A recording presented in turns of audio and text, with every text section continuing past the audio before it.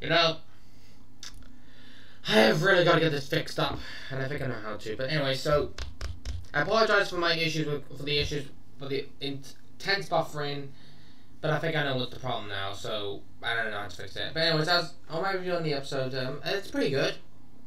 But I wish they could. But I was wondering, I'm just hoping that Y explains how exactly that Genya managed to survive and stand, like, after a fatal blow directly to his heart, or his chest. I mean, seriously, how is he still alive? I'm still wondering that. I mean, just I know what happens to Muzan. I know what happens at the end. I know everything, but I don't know most of it. Okay, I don't know what's gonna happen most of it. Okay. I don't know what's gonna happen to Oxa, I don't know what's gonna happen to Joma, I don't know what's gonna happen to Gobushibo, I don't know how to defeat all of them, I don't know how of Genya, of Muicho's, Gyome's, Mitsuri's backstories, Onai's as well, Shinagozawa's, everything. I don't know all of that, okay?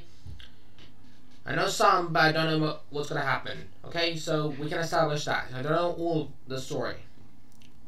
Anyways, so I hope you guys enjoy as much as I have, and as for Nezuko and Tanjiro, I don't know what's going to happen to them. I don't know why they look like pupils, but hopefully they can survive. I mean, they're the commoners, they can survive. They pretty much survived a battle against Upper Moon 6. So, hopefully they'll be okay. But anyways, I hope you guys enjoy as much as I have, and I'll see you guys in the next episode of Demon Slayer.